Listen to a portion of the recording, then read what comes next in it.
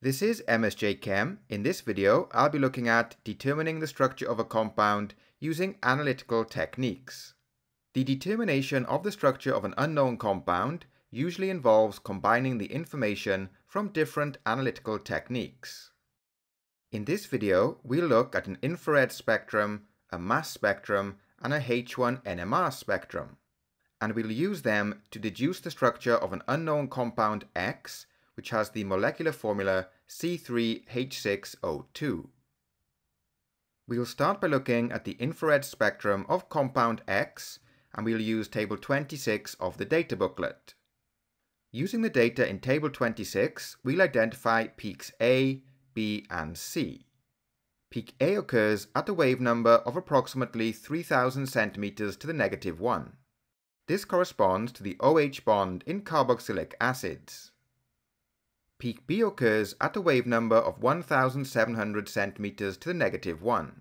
This corresponds to a carbon to oxygen double bond in aldehydes, ketones, carboxylic acids, and esters. And finally, we have peak C, which occurs at a wave number of approximately 1200 centimeters to the -1. This corresponds to a carbon to oxygen single bond in alcohols, esters, and ethers. By taking into account peak A and peak B, we can deduce that the unknown compound is a carboxylic acid. Next, we look at the mass spectrum for the unknown compound X using table 28 in the data booklet. The peak at mass-to-charge ratio of 74 corresponds to the mass of the molecular ion. The peak at mass-to-charge ratio of 45 corresponds to the fragment COOH+. And the peak at mass-to-charge ratio of 29 corresponds to the fragment C2H5+. And finally, we look at the H1 NMR spectrum using table 27 of the data booklet.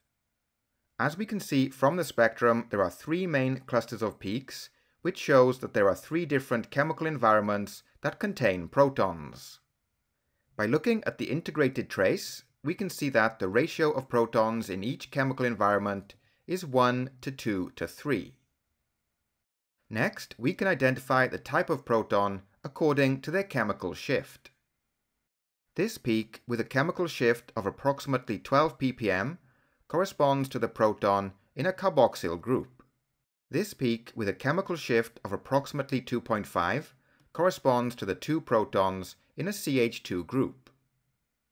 And finally, this peak, with a chemical shift of approximately 1.2 ppm, corresponds to the three protons in a CH3 group.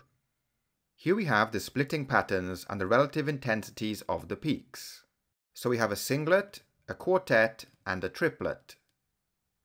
And finally, here we have the structure of the unknown compound X, which we've deduced using the combination of three analytical techniques.